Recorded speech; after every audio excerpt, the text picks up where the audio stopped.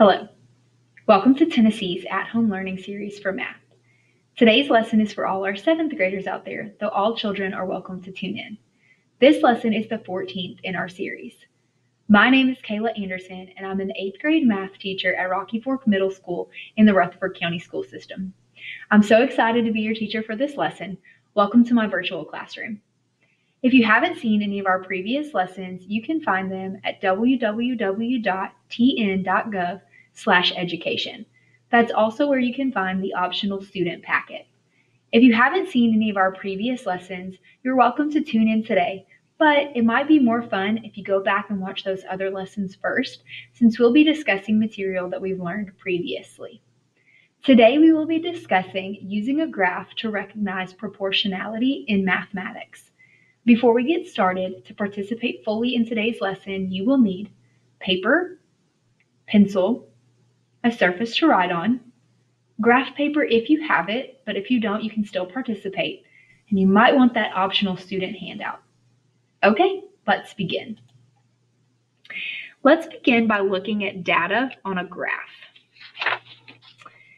This graph shows the time it takes JC to print t-shirts for her school's math club.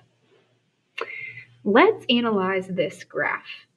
Use the points on the graph to complete this table. Notice that the axes of this graph are labeled. The x-axis is labeled number of t-shirts. The y-axis is labeled time in minutes. The first point we see is 1, 5. 1 is the x value, so it's the number of t-shirts. Let's place 1 in our table on the x row. The y value is 5, so that's the number of minutes. Let's place 5 in the table in the y row. What does the point 1, 5 tell us? The point 1, 5 tells us that it takes JC 5 minutes to print 1 t-shirt. Next we have the point 2, 10. What does that one mean? Right, it means that it takes JC 10 minutes to print 2 t-shirts. Let's place that ordered pair in the table.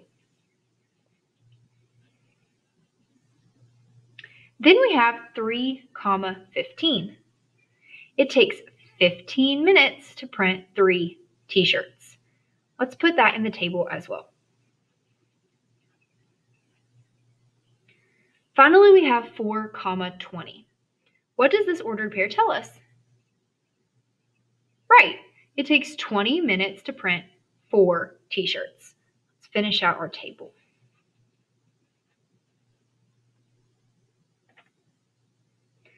Now that we have our data organized in a graph and also in a table, we want to decide if these quantities are proportional. Do you remember how we can do that? Yep. We can create ratios from the table and then determine if the ratios are equivalent. Let's use the ratio of time to the number of t-shirts. This means that the time is going to be our numerator and the number of t-shirts is going to be our denominator. So what are those ratios? Time to t-shirts. 5 to 1, 10 to 2, 15 to 3, and 20 to 4. Are these ratios all equivalent? Do they have the same unit rate? Remember that a unit rate is a comparison when 1 is on the bottom. Well, let's see. 5 over 1 is equal to 5. 10 over 2 is equal to 5. 15 over 3 is equal to 5. And 20 over 4 is equal to 5. Yes, every one of these ratios has a unit rate of 5. It means the ratios are equivalent.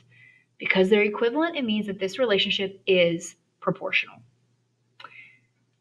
B says, now let's look at the graph a little closer. Start at 1, 5. As you move from one point to the next on the graph, how does the x coordinate change? As you move from one point to the next, how does the x coordinate change? As I move from here to here, what happened to x? Well, the x value increases by 1 each time as I move from point to point. That x value is increasing by 1 every time. What about the y value? How does that y value change? Each time the y value is increasing by 5. Does this agree with the pattern that we see in our table? Yes. As the number of t-shirts, which is the x value, increases by 1, the time, which is the y value, increases by 5. What do you think that means? You are correct. It means that it takes 5 minutes to print every t-shirt. Okay, well, this is the type of thinking that we're going to be using in the lesson. Let's go ahead and get started with some more problems. Tanya exercised for 30 minutes. She noted the calories burned at 3 times during her workout. How can Tanya use this information to find how many calories she burned after 15 minutes of exercise? Well, what do we know? We know the number of calories that she burned after 10 minutes, 20 minutes, and 30 minutes. What are we trying to find? Well, we want to know how many calories Tanya burned after 15 minutes, but that information isn't given. So how can we use what we do have to find the number of calories that she burned after 15 minutes? Well, maybe it will help if we look at the data organized in a different way. How else could we represent the data from this table? Right, we can organize it in a graph. So here I have a graph with an x-axis and a y-axis already drawn. What should we label them? Well, the x-axis is going to represent the time. That's being measured in minutes. How about the y-axis? The y-axis is the number of calories burned.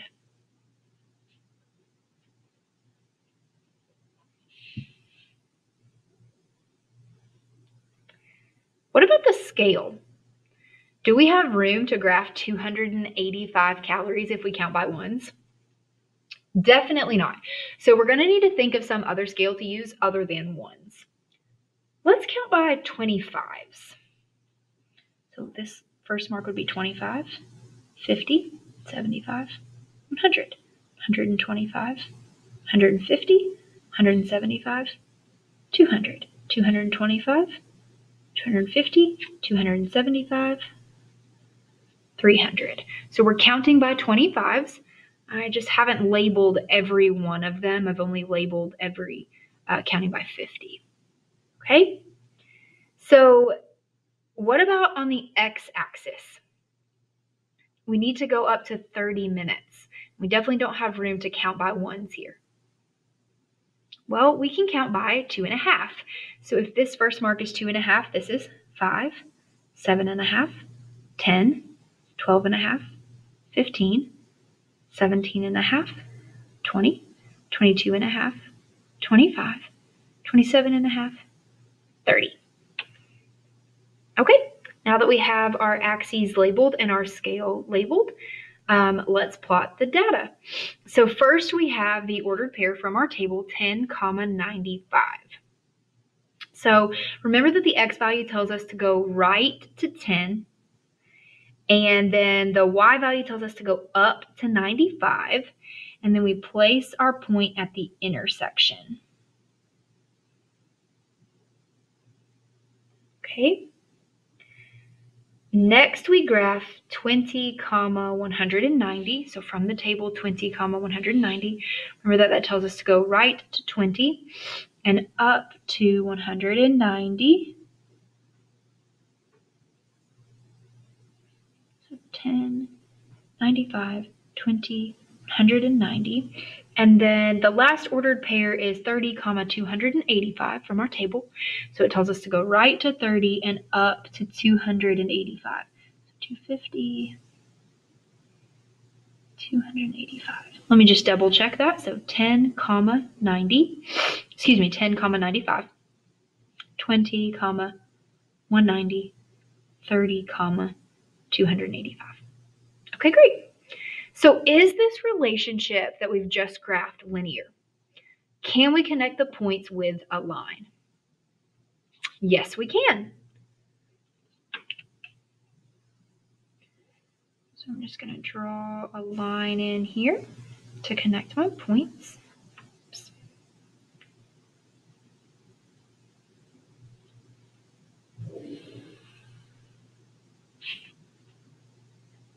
Okay. So let's use our graph to find the constant of proportionality. Find the differences between the coordinates of any two ordered pairs. Okay, so as I move from this ordered pair over to this ordered pair, I'm noticing that as I move from here to here, I'm increasing from 10 to 20, so I'm increasing by 10. And as I move up, I'm increasing by 95. And then if I were to move from this point to the next point, again, I'm moving from 20 to 30, so I'm increasing by 10. And as I move up, I'm increasing by 95. So the constant of proportionality is this change in y here, which is 95, over the change in the x value, which is 10, or 9.5. Well, how can we use that constant of proportionality to find the number of calories that Tanya burns in 15 minutes? Well, we can use a proportion. If we set up the proportion, the number of calories in 15 minutes is equal to 95 calories in 10 minutes. Let's solve this proportion. We can multiply both sides by 15 to isolate the number of calories burned, which is C. So because C is being divided by 15, the inverse of dividing by 15 is multiplying by 15. So we can multiply by 15 on both sides. That will isolate this variable C, which is representing the number of calories burned. Doing the multiplication here, 95 over 10 times 15, we get 142 and 5/10. So what does that mean in the context of our problem? Right, it means that Tanya will burn 142 and 5/10 calories in 15 minutes. We could also use what we learned about the constant of proportionality in an equation. We know that when we're using constant of proportionality, we have y equals kx. And remember that k is the constant of proportionality. Well, we found out that our constant of proportionality is 9.5. So we could write the equation y equals 9.5x. Or using the variables that we're working with in this problem, we could write it as c equals 9.5t, where t is the time in minutes and c is the number of calories that are being burned. So if this is our equation and we want to know the number of calories that are burned in 15 minutes, 15 minutes is our time, which is t. So we can substitute 15 in place of t. Doing that multiplication, we find out that it's 142 and 5/10. Which notice that it doesn't matter which method you use, whether you solve the proportion or whether you set up the equation using your constant of proportionality. Either way, Tanya is going to burn 142 and 5/10 calories in 15 minutes. So we use the data that we were given in the table to graph. Now we're going to start with a graph to solve the next problem.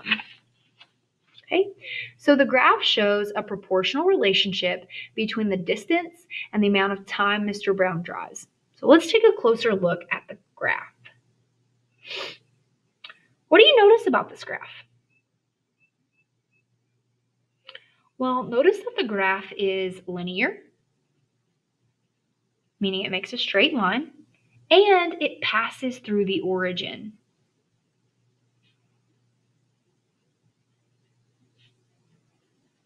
And remember that the origin is 0, 0 on our graph here.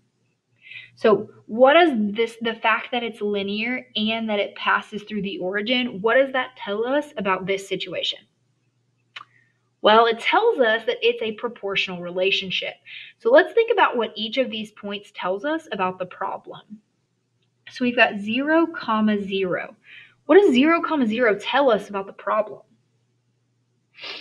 It tells us that at time 0, Mr. Brown has traveled 0 miles. Does that make sense? Yeah, it does. If 0 time has passed, he hasn't driven any miles. What about 1, 55? What does that tell us? Well, it tells us that at 1 hour, Mr. Brown has traveled 55 miles. What else does this point represent? Think about speed.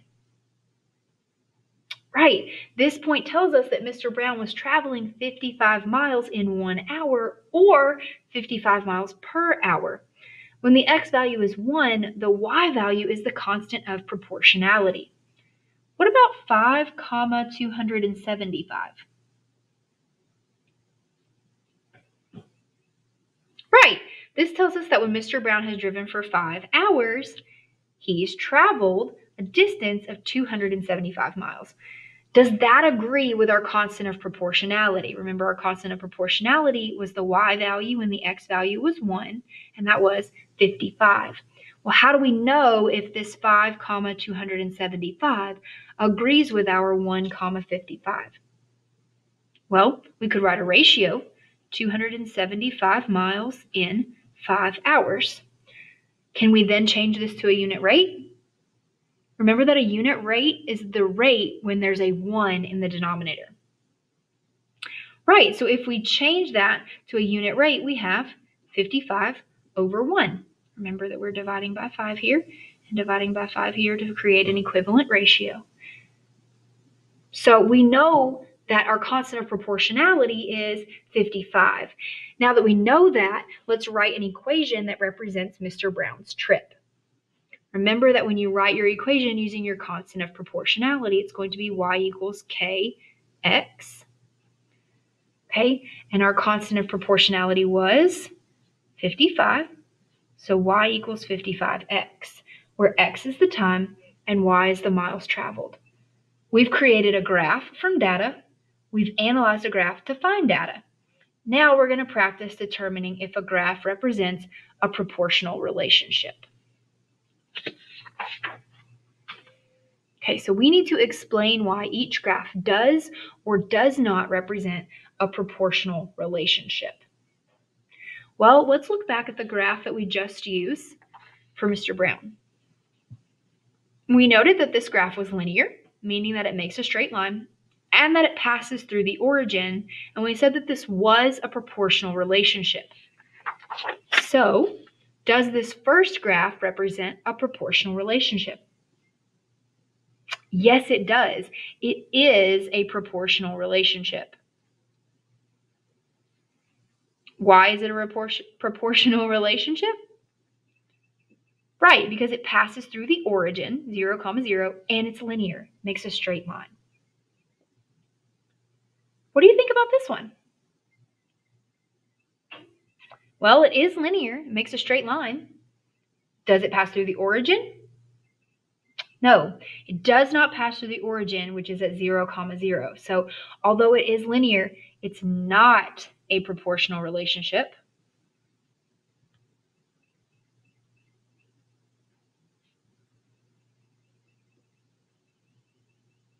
Because it does not pass through the origin. What do you think about this last one? I'll pause while you think about it.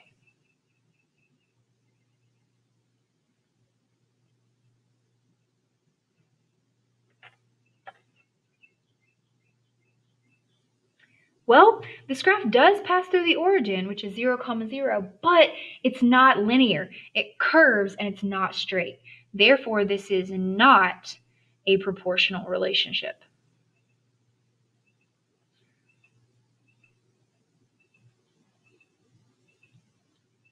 Remember that graphs of proportional relationships will be linear and will pass through the origin.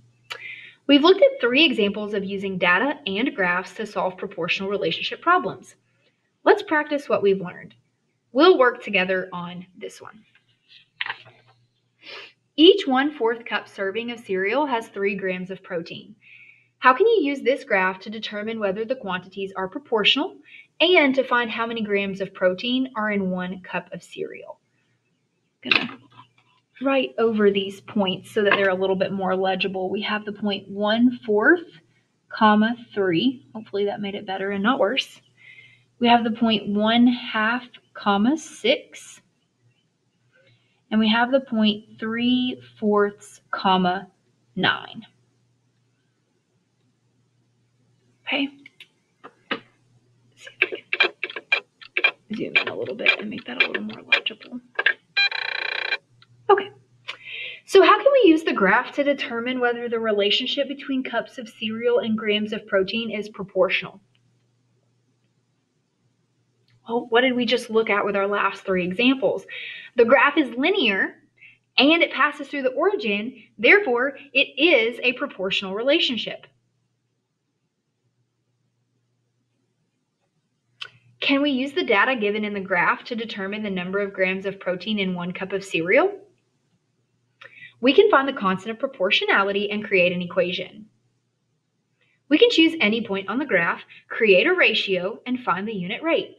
So let's use the point 1/2, comma 6.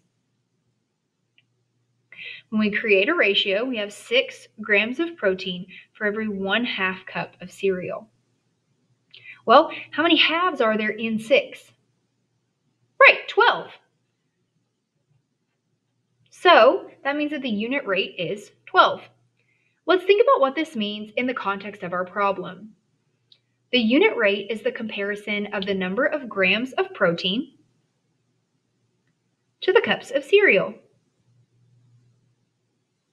So there are 12 grams of protein in 1 cup of cereal. Let's think back to Mr. Brown's trip. Suppose the graph of Mr. Brown's trip is extended. Find the ordered pair with an x-coordinate of 7. What does this point represent in this situation? Well, we know that the constant of proportionality is 55 miles per hour.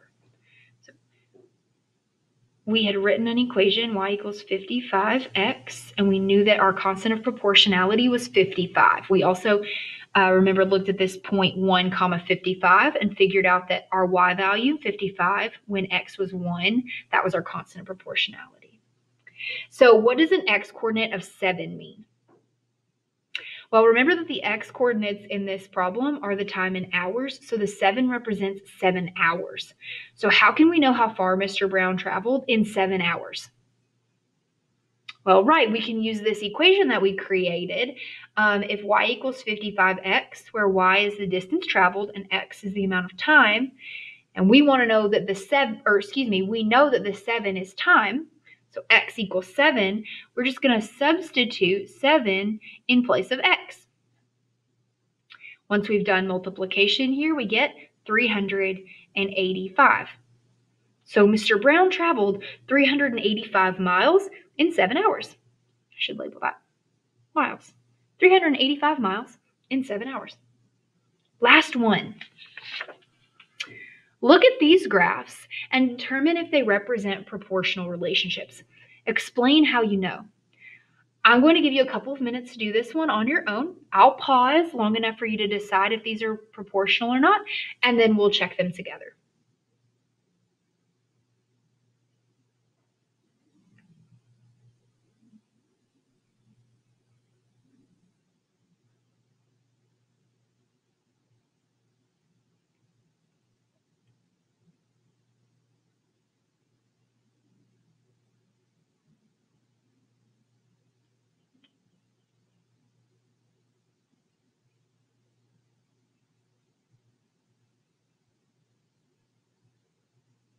Okay, the first one does represent a proportional relationship.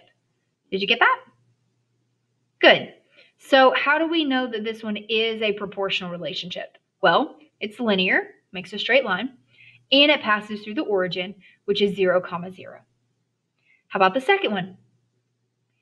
The second one is not a proportional relationship.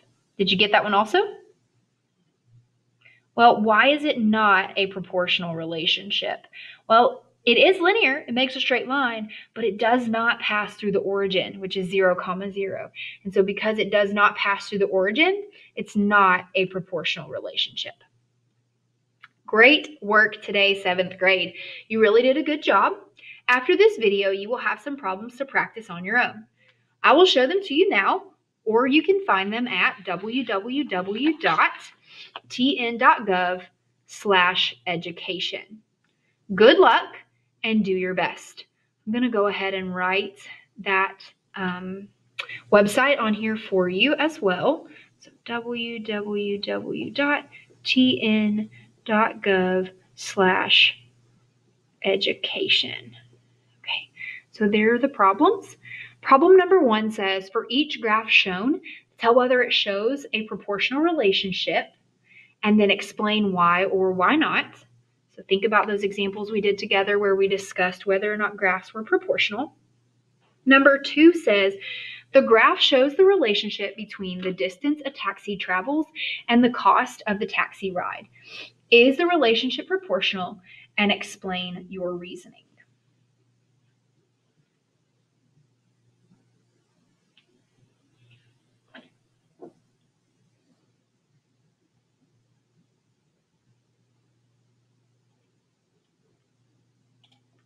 Well, folks, I really enjoyed reviewing using a graph to recognize proportionality in mathematics with you today.